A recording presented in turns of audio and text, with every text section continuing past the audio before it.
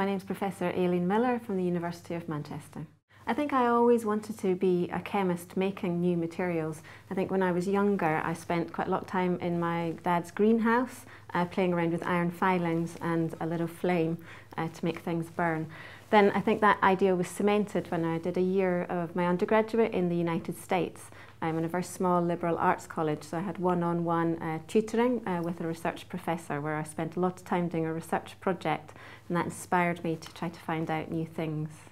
I think one of the most exciting things I've ever done has been something that's come recently, and that's creating a spin-out company from university, and that's directly led on from the research that I've done over the past 10 years.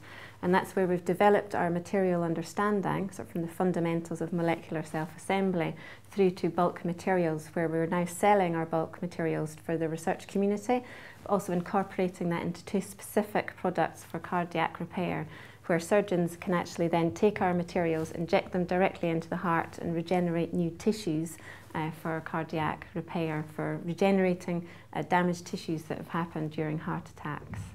Our materials are under trial in animals, so we've done rats and dogs and pigs, and now we're creating our company to move forward and go to clinical trials. I think one of the hardest things I've ever done is actually coming back after my third maternity leave. I think I had my 3 children quite close together, and then coming back from the third time where I took 9 months off was very difficult. I think leaving my children behind in nursery and school and then coming back into the workplace full-time and trying to get back into the swing of things and be accepted again by my colleagues. So I think I got a lot of support obviously from my husband, who's also an academic. My head of department was very supportive as well. He's allowed me to work flexibly as I want, so everything is something, work and home is a 24/7 balance, so I work and balance my home life as I see fit, which has been really beneficial and great. I think there's no such thing as a typical day in my job. It can vary. I can sometimes come in and do a lecture in the morning, then see some first-year undergraduate tutees, spend some time supporting them about their life in Manchester and also their work in chemical engineering.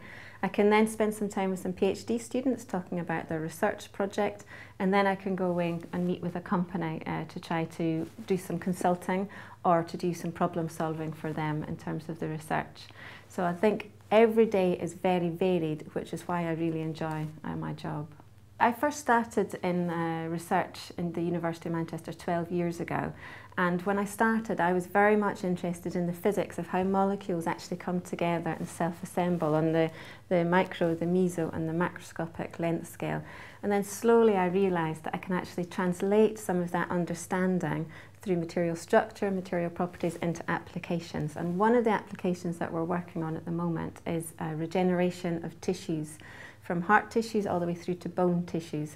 So where if you have a hairline fracture or a bone crack, instead of having to be wrapped up in a plaster cast for many weeks, we can actually inject our jelly-like hydrogel directly into the bone fracture, and then that can become load-bearing within days, where the cells that we've injected with our hydrogel regenerate the bone in situ, so then you can use your limbs, you can walk, you can use your arms within days rather than having to wait weeks.